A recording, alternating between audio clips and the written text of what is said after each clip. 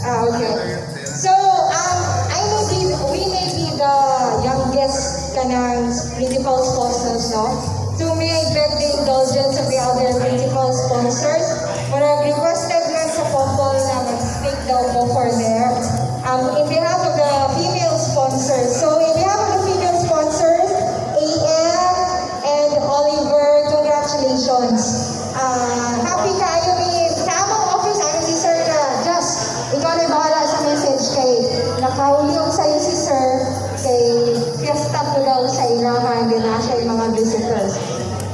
Oh, okay. So, in behalf sa female sponsors, AM and Oliver, ako yung makatag na message in order to have, ingon sila, I don't know if the other female and male principal sponsors would agree with me, ingon sila to have a happy married life daw is to have a happy wife.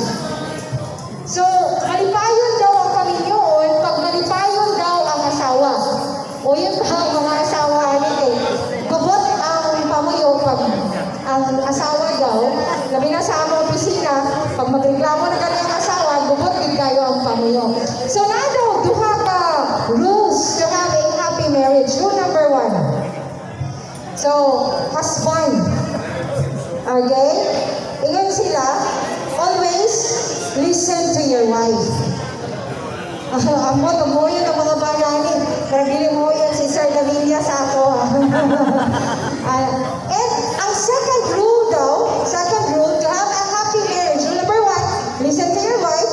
Second rule is, in every conflict, listen and go back to rule number 1. So wala kayo conflict, sir. Diba? Hindi lang naman isa sa mga. Isod kayo punahon daw ang asawa. But kidding aside, okay? So, ang ako yung message para sa inyong couple is to go back to 3 C's. In order to have a happy marriage, dapat na daw tayo 3 C. First C is dapat daw Christ-centered ang atong relationship. So, kung naapirmi ang Ginoo sa pamuyo ninyo na magtiayon, you can never go wrong. For every conflict, go back sa Ginoo. Go back kung aha mo karon.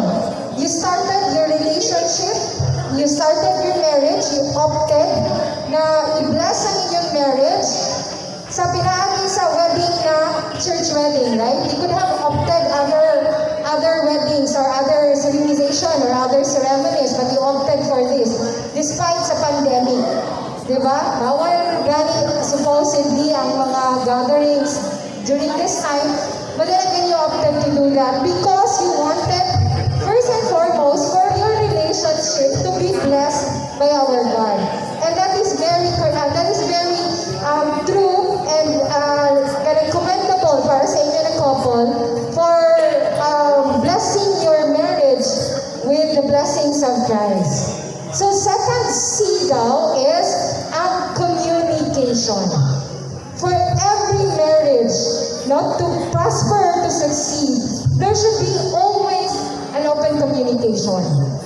So, tanan, marriage is not a bed of roses. Dili daw siya, pero may malipayon.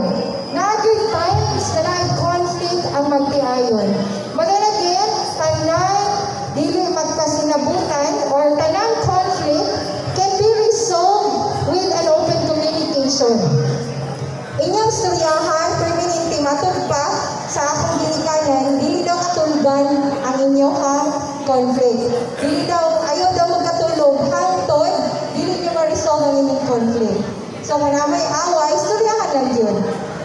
Labi na, magstorya ka ng maayo na ang inyong kabubuton, dili na init ang inyong ulo, kayo sahay, pag init atong ulo, dagatag mastorya or dagatag mabuhat na later on, atong mag-regret na later on. Okay? So, always bear in mind na pag nakalimay conflict, dapat magstorya din mo magtiayon. Daghan pa maagi ang pagstorya. Naay communication na dili ka na dili verbal communication. Pwede non-verbal na communication. So, ang ako lang po, pasapot is inyong makadayag sa usap-usap ang unsay gibati sa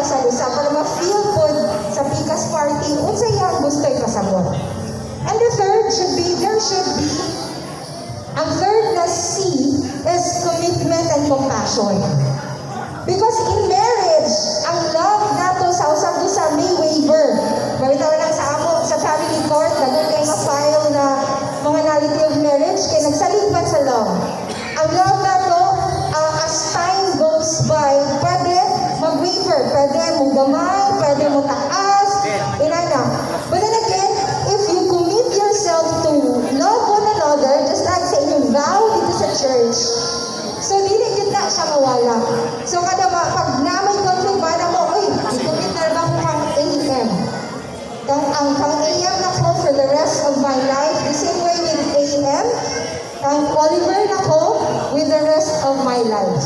So always remember, in your marriage, dapat Christ-centered. In every conflict, there should be communication.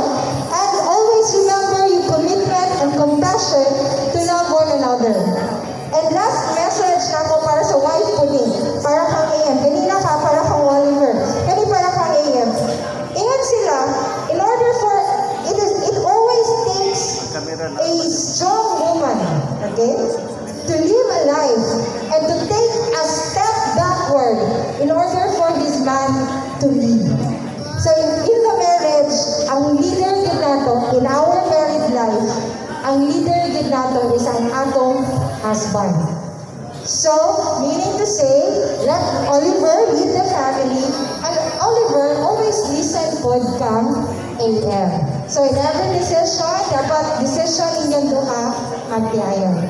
So once again, in behalf of the female na mga principal sponsors, congratulations to both of you.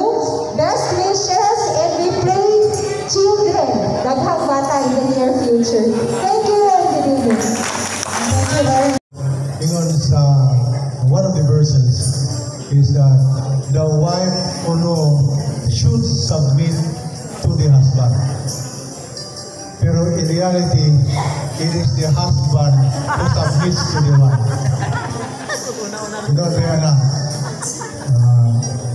sa ulan dito sa bata-bata pa ko, musiga lang akong mata, kurong na ako asawa. Karon, kung musiga yung mata, ako na yung makurong. So, it's more of actually understanding to, kinahanglan mo tayo sa buong mo sabon to buy peace. Kaya nga, kung dito mo sabon sa itong asawa, globot kaya itong pagboy. So, muna na akong advice. Submit to your wife, maybe submit to your husband, and understand your limitations. Thank you.